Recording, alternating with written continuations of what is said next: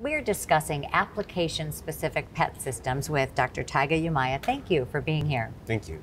And I know you're giving a talk about sort of expanding the potential of PET in nuclear medicine. And I think before we discuss that, we have to talk about what the limitations and challenges are currently. The most challenging thing is in detector development. So there are many studies which are improving spatial resolution and timing resolution of detectors, but still the detectability of detectors is an issue. And in my research, we developed a new detector for application-specific PET systems. And so how do you take that knowledge and then sort of expand the potential for nuclear medicine and PET scans? Okay, so due to limitation of detectors, conventional PET scanners are all large cylindrical shape.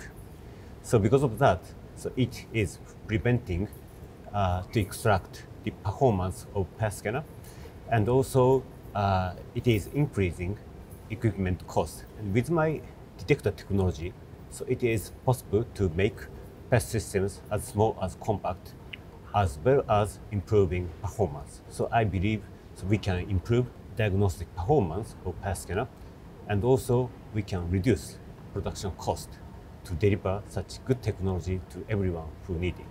So you make it easier, you make it less expensive. That's right. Clearly more people can use it. It's certainly inspirational and exciting, I'm sure, to the people that are going to hear your talk. What do you hope they take away from it?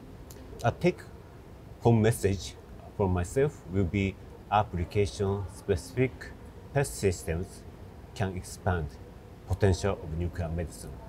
And I believe developing such innovative tools and delivering such things to nuclear medicine physicians, then I believe physicians can save more patient life, and also physicians can improve healthy longevity.